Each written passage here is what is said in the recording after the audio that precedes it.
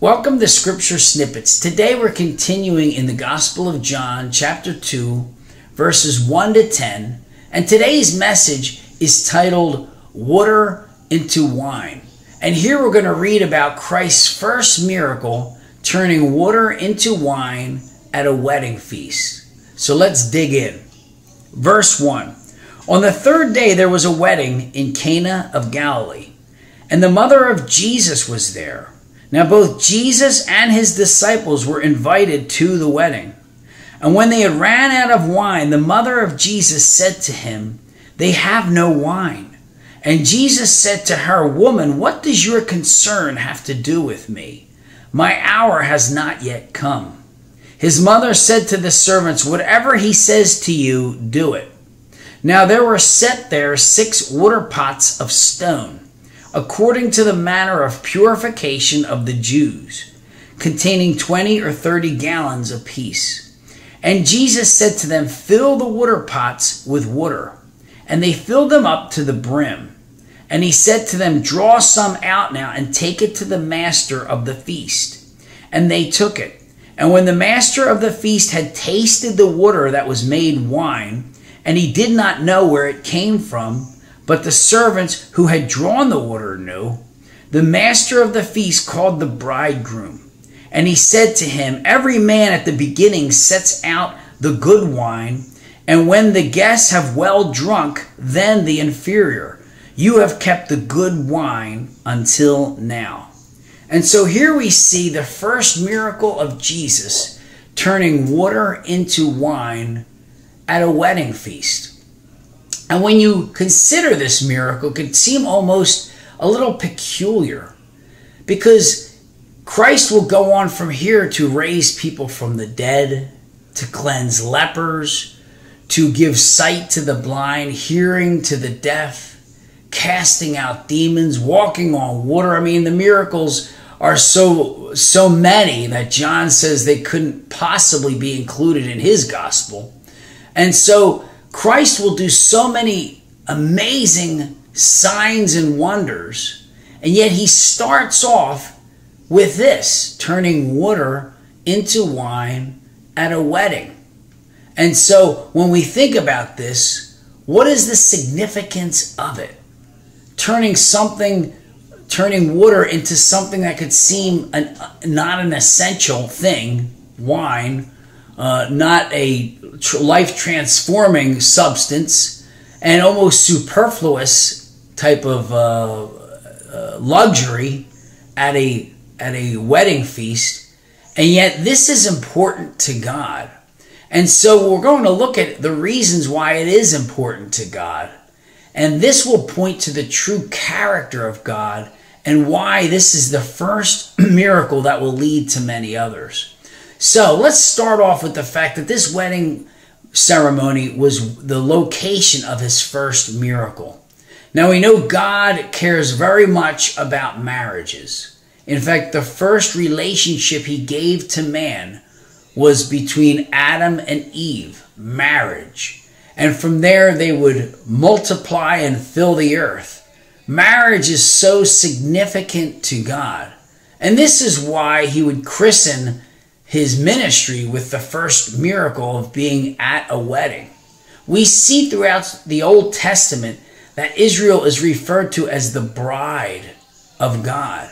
And in the New Testament, the church is referred to as the bride of Christ.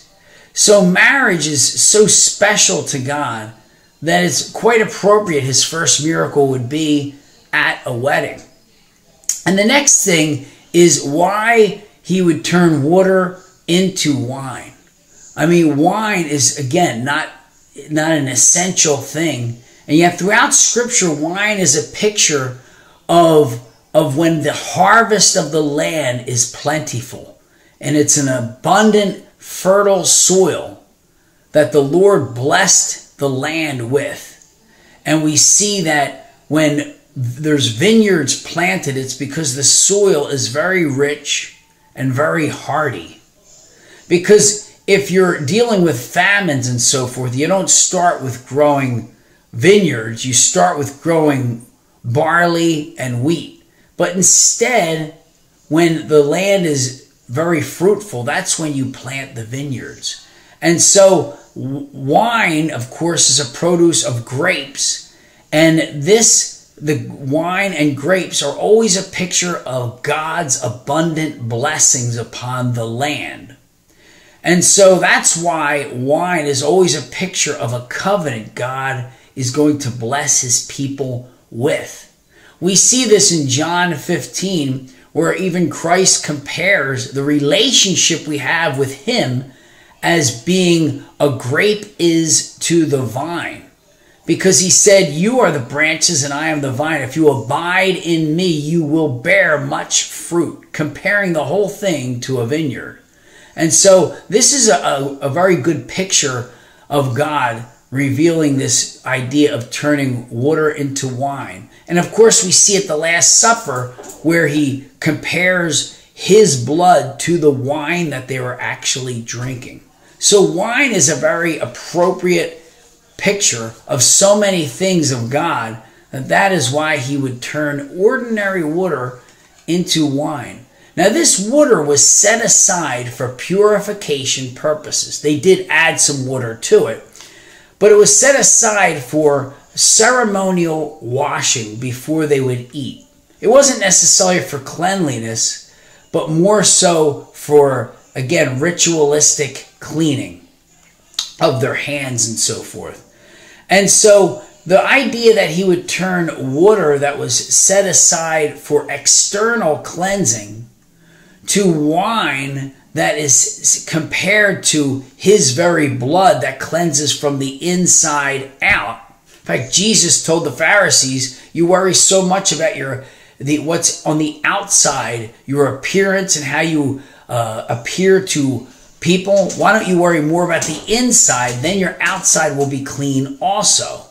And so Jesus is using wine because we know that wine had been used from time to time for medicinal purposes when the water supply was contaminated or polluted or was carrying bacteria and viruses. And so wine is a picture more of internal cleaning rather than just external cleaning. So that's another reason why he would use these symbols to reveal the new covenant he has in his blood. And the next thing, let's take a look at the idea of his mom. It appears that Mary's almost pressuring Jesus into performing a miracle. Because Jesus said, woman, what does your concern have to do with me?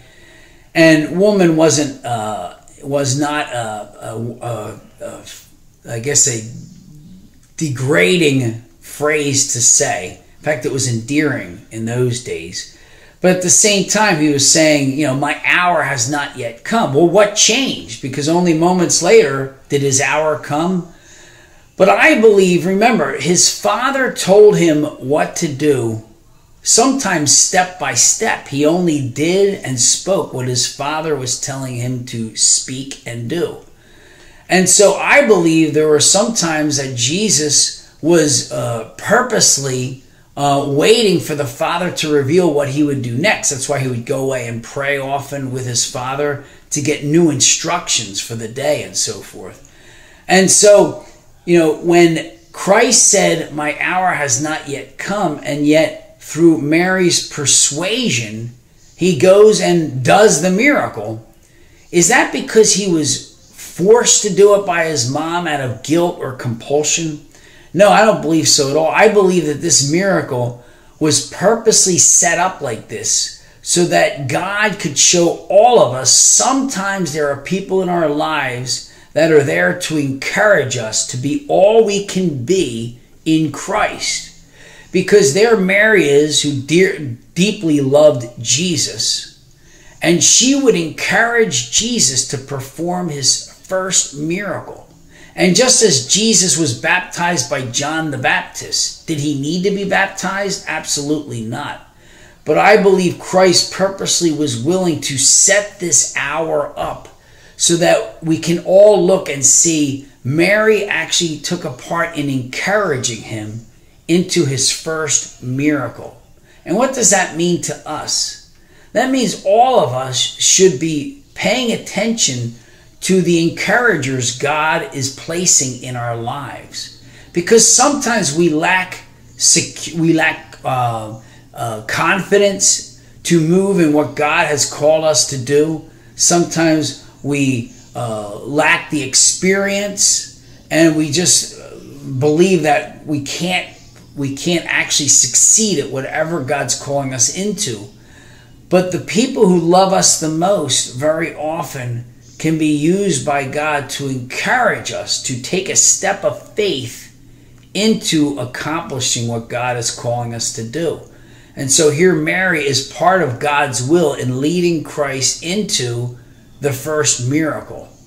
And so we should all be listening to the encouragers God has placed in our lives, because it's important to realize that we need others, and God does speak through our earthly parents, but most of all, our spiritual friends, partners, and spiritual parents.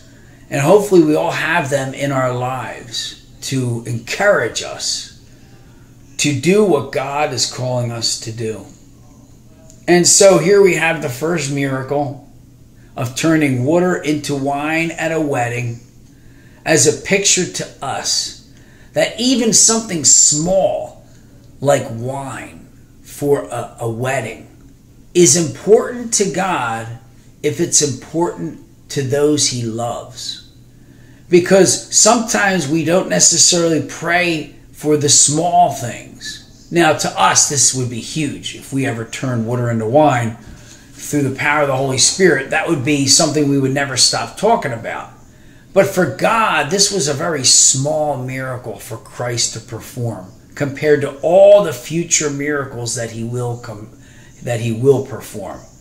And yet, because it was important to Mary, because I'm sure it was important to the bridegroom, it would have been embarrassing to run out of wine during a feast that will probably take a full week long. And yet, it's important to God if it's important to us, and it's okay to make your requests known to God. And there's nothing too small for Him, and of course there's nothing too large. So brothers and sisters, make all your requests known to God, big and small, because you'll never be able to predict the great miracle God will perform in the midst of that. But most of all, how you will be transformed when you see the result of your faith. God bless you guys.